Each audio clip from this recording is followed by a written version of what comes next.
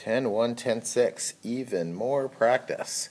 What's with all this practice? Practice. Talking about practice. Well, over the years, I have found that these sections, like as we get into looking at series and sequences too, but mostly series, and looking at like convergence tests and stuff like that, it's not that it's super hard, it's just kind of different than the kind of math that you might be used to doing. And the answers are, it's like not like an answer like x equals 2. Boom, that's the answer. Looked in the back of the book, it's right. It's not really like that. Our answers are like these, short mathematical paragraphs of like how we know that a series converges or not. So anyway, it's my experience, my cumulative experience over the years, that we need a little bit more practice with this stuff. So that's why.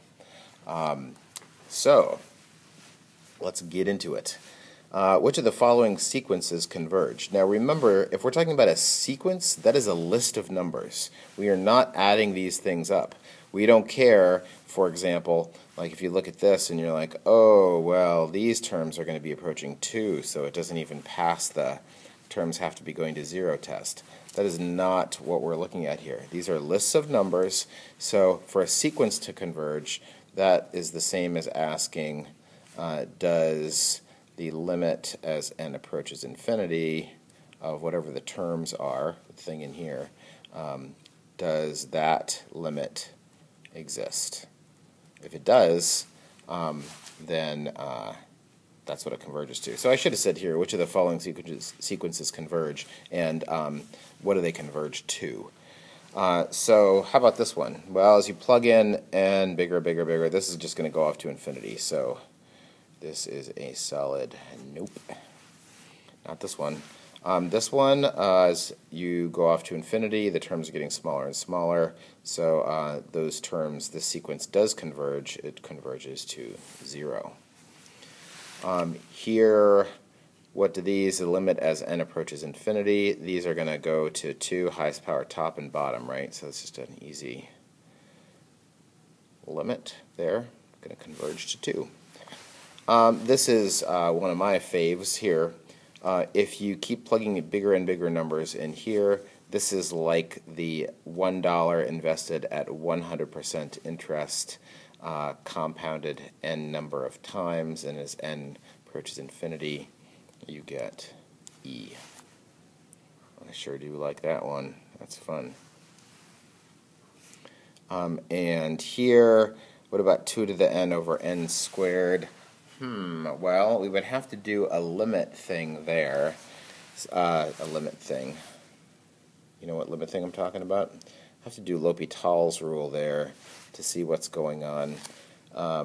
We start out at infinity over infinity. Now, maybe you have a sense of which one of those things goes off to infinity faster. They're not both just like same power. It's not like this, where you have an n to the whatever power, n to the whatever power. So what's up with this? Well, if I did L'Hopital's rule to this, the derivative of 2 to the n, do you remember what that is? It's kind of like e to the x, but it's not an e, so there's this extra little factor there that happens. And then that's 2 to the n. That's still infinity, or 2 times n rather. That's still infinity over infinity, but maybe you can see what's happening now. If I did L'Hopital one more time,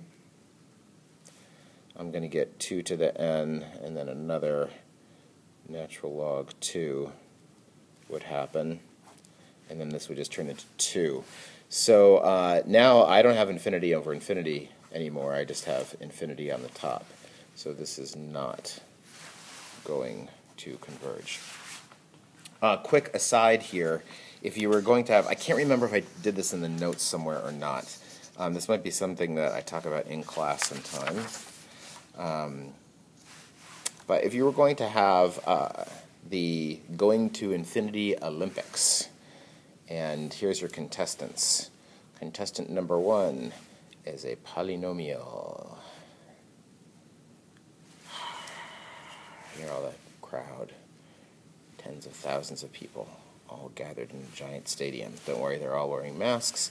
Polynomial, so let's say, how about n squared? It doesn't matter what that number is, but we'll just put a 2 there for fun. So there's a polynomial, and then there's exponential. So that would be like a number, like 2 or whatever other number you want to the n. And then we have logarithmic. Boo.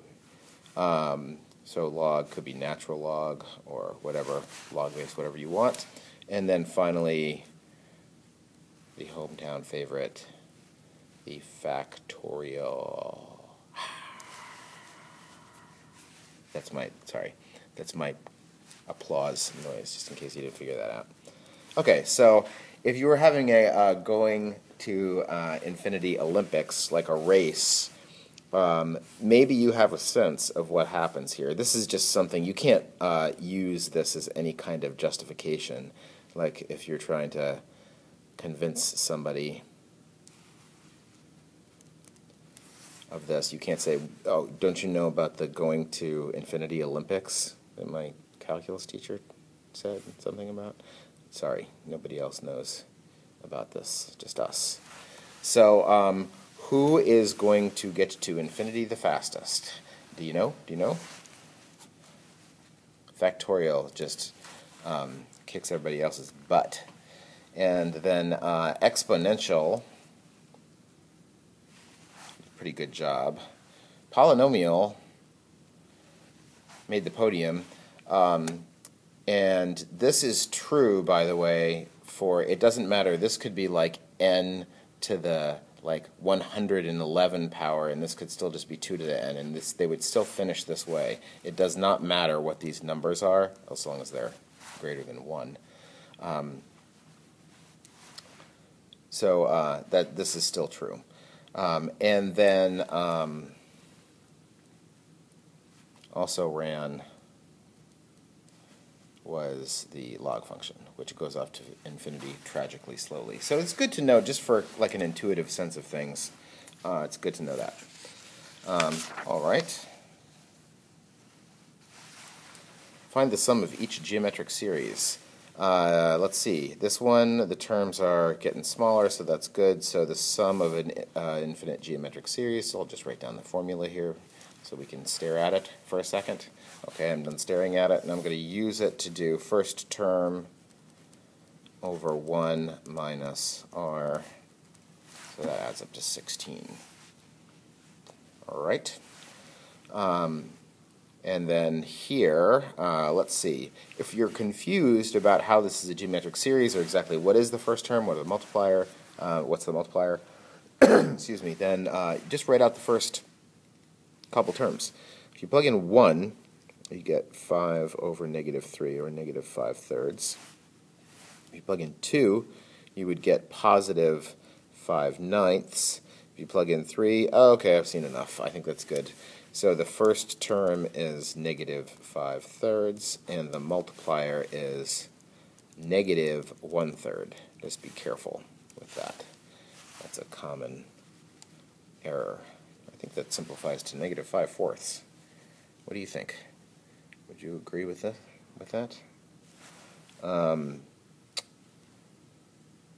Yeah, I think so, because that's 4/3 on the bottom, negative 5/3 over 4/3, so I like it. Here, how about this? This is times 10, kind of awkwardly off to the side there, that 10 is. Let's plug in the first couple k's, see what this looks like. So this is 5/4 times 10, and then the second one would be 5/4 squared times 10. And I don't think I need to go further. You can see here that 5/4 is the multiplier, and that's bigger than 1. So this is divergent. If you got a geometric series, the multiplyer's got to be less than 1, or in between negative 1 and 1. All right. And that fact is the basis of the ratio test, isn't it? Which brings us to these next problems, which might involve the ratio test. Determine whether each of the following series converges or diverges. And if it converges and it's alternating, which none of these are, but if it was, then we would want to say absolutely or conditionally for the convergence. Okay, the first thing that has to be true for any series to converge is the terms have to be getting smaller and smaller, going to 0. Are the terms of this getting smaller, going to 0? Yes, because there's a higher power of n on the bottom. So we are good there. We made it over the very low bar. At least we have a chance. What is the best approach for one like this? Should we use the ratio test? Should we use limit comparison? Well, this just has n. This is just polynomial type stuff. I've got n to the first power, n to the second power, and that lends itself to limit comparison, right? So by limit comparison, this series behaves like, and let's see, so that's n to the first over n squared, so that would simplify down to this.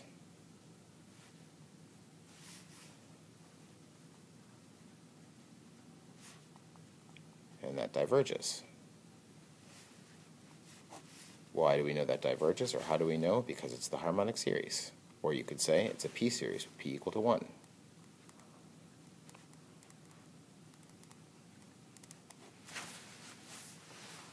How about this? Well, the first thing that has to be true is that the terms must be approaching 0 for there to be a chance at all. And it looks like the terms of this approach 1/10.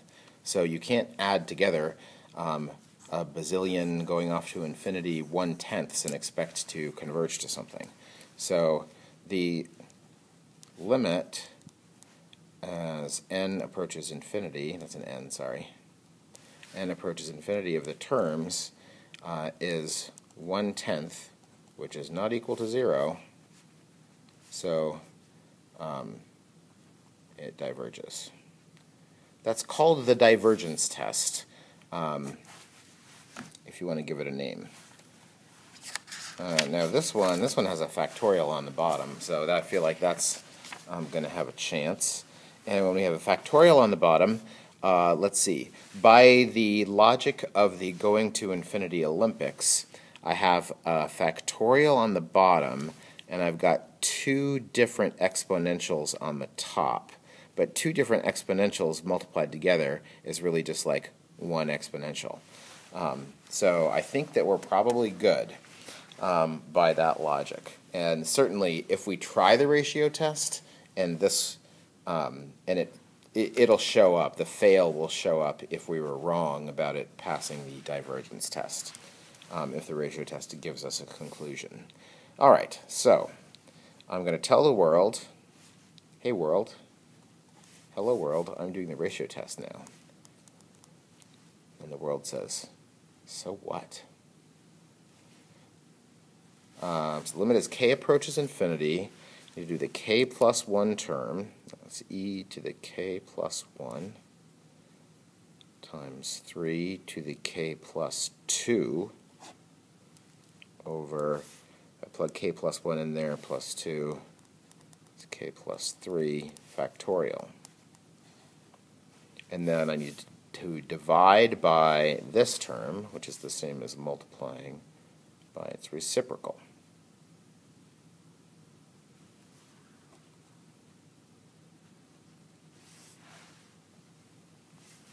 Okay, then I shall simplify. So here I get an extra e on the top, and I got one extra 3 on the top. And then I got a k plus 3 on the bottom. That's just a number, and then k is going off to infinity, so this is going to go to 0.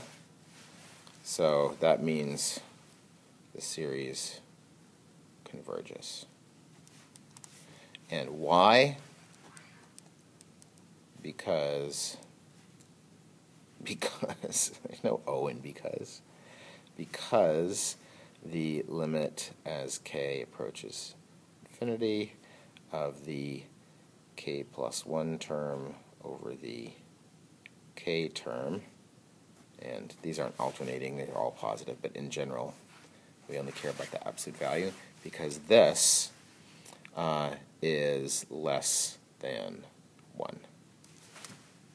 Right? You don't have to write that every time, but I'm just reminding you that's how the ratio test works.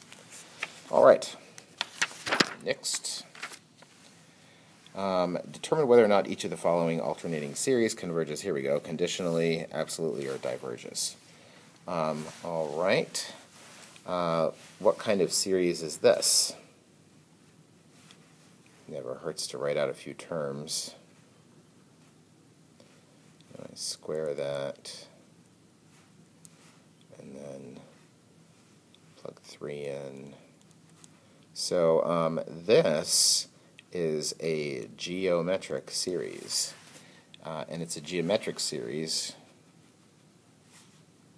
with r equal to -3/2. So this diverges because the r is greater, well, let's say the absolute value of the r is greater than 1. I like that way of saying it. All right. This one, we do not have the sigma notation, so I think I would like to supply that. If I started at 1, then this looks like it's 2 squared, 3 squared, 4 squared, so it looks like it's 1 over n plus 1 squared. You could also start that at 2. That would work. Usually we'd like to keep that at 1 or a 0. And then I need a sign alternator, so -1 to the first term is positive, so I would need that to be n plus 1. Okay? Looks good. Now we are ready to determine if it converges or not. Now remember, if it's an alternating series and the terms are going to 0, then that's automatically going to give us convergence. So it converges because the absolute value of the terms going to 0, and it alternates. The terms alternate. And now, since this is just like a 1 over n squared, by limit comparison, the absolute value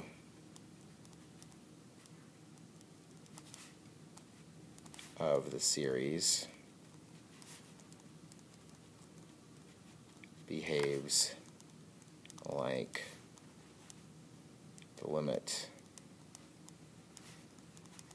behaves like that, 1 over n squared rather, right? Because I have like just a 1 on the top, n squared on the bottom. So it behaves like this.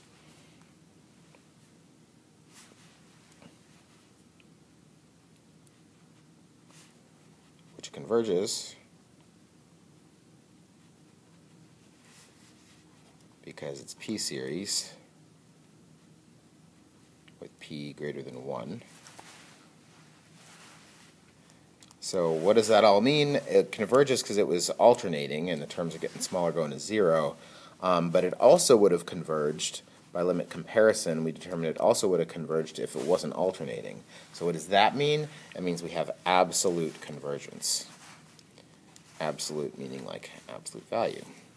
So this converges abso-freaking-lutely. Absolutely.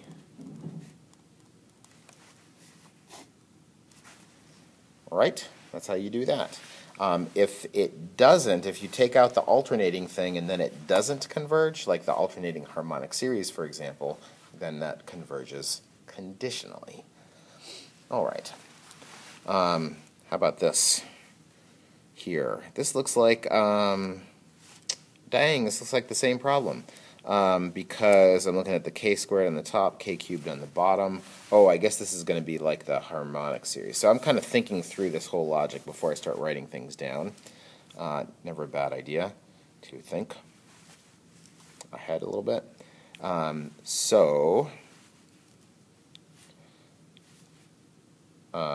The series converges because the absolute values of the terms go into 0 and it alternates.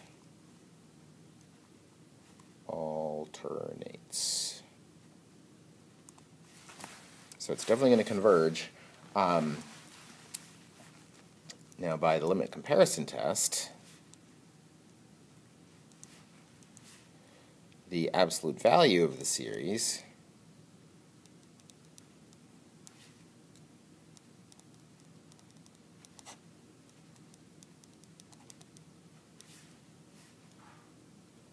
behaves like k squared, k cubed, so that's 1 over k. And that diverges because it's the harmonic series. You can't do that HS abbreviation. Sorry, that's not sanctioned on a test or a quiz. So that diverges because it's the harmonic series. So what does that mean? Well, it converges because it's alternating and the terms are going to 0. But if you take away the alternating thing, then it's like the harmonic series. So that means it only converges conditionally. Converges conditionally.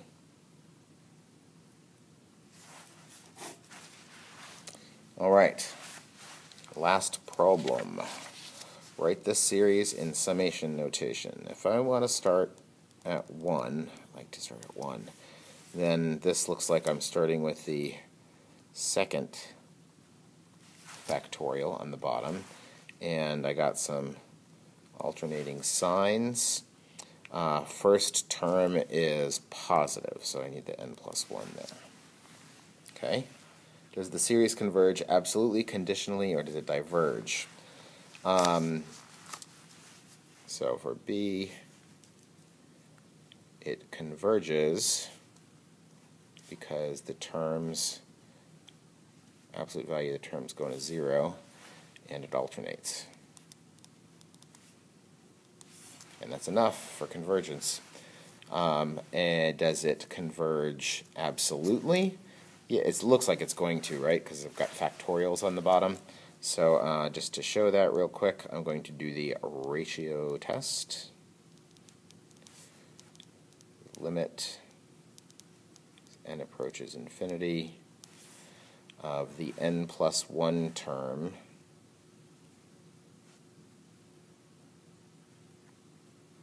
Notice that I'm not putting the sign alternator in here when I do the ratio test. Always leave that out. Now I need to divide by this term, which is the same as multiplying by its reciprocal. And that leaves me limit as n approaches infinity, 1 over n plus 2, which is 0.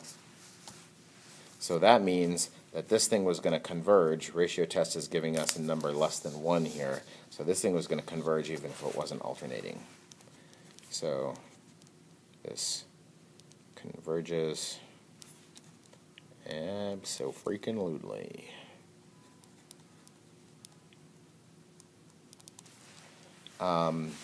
If the sum S is approximated by finding S4, which got 4 terms right there, an interval can be constructed using the alternating series error bound that must contain S. Find that interval. What does that mean? How do I do that? Thinking about these things as intervals is, I think, an important thing to be able to do.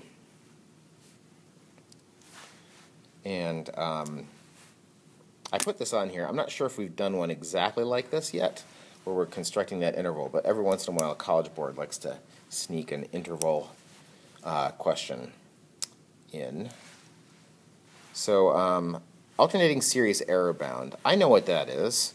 That is that S the real sum minus the partial sum, the difference between the actual sum and the partial sum, I put S4 here because that's the one we're talking about, is going to be less than the next term, which is A sub 5, the fifth term. Okay, so let's just fill in the details here then. So S minus, I wonder if I really made you do this, would this be a calculator problem? I'll do it without a calculator, but this might be a calculator problem. I want to know what S4 is. So S4 is like the first four terms here.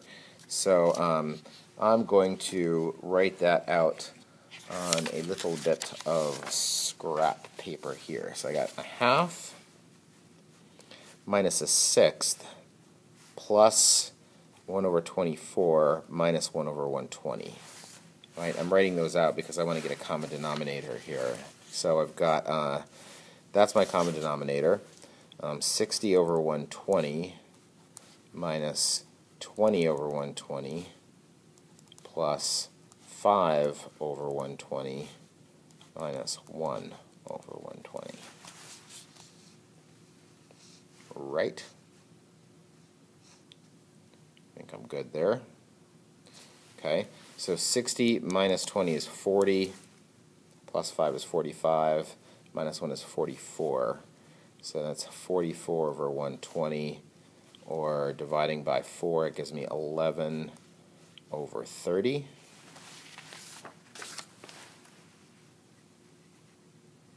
That wasn't that bad. And that's got to be less than A5. So A5 is 1, the absolute value of that, it's 1 over 6 factorial, which is 1 over 720. Right? Okay, so what's this about? Write it as an interval of the possible values, or an interval that must contain S. Well, if you think about what this means, one way of writing that, rewriting that, I'm going to squeak it over here, is that if the absolute value of this has to be less than that, it means that this thing, S minus 11 over 30, is in between positive and negative 1 over 720, right? That's a thing you learned about absolute value equations, inequalities back in Algebra 2, most likely. Okay, and then I'm just going to add this to the other pieces. So I have 11 over 30 minus 1 over 720 less than S, and then 11 over 30 plus 1 over 720. And this should make sense. This is our partial sum, 11 over 30, and then this is like how much we could be wrong by. So it's that 11 over 30 plus or minus that error. If you really wanted to get a common denominator here, you could, let's see, 30 times 24 is 720, so 11 times 24 is for 264, and that would give me 264 minus 1, so 263 over 720. That would be it. There you go. I don't care. You can certainly leave it like that. That's fine. But that's the interval. And you could write it in interval notation like that if you want to. That's the interval. So the real sum has to be somewhere in this interval. That's what that alternating series error bound tells us. Okay, bye.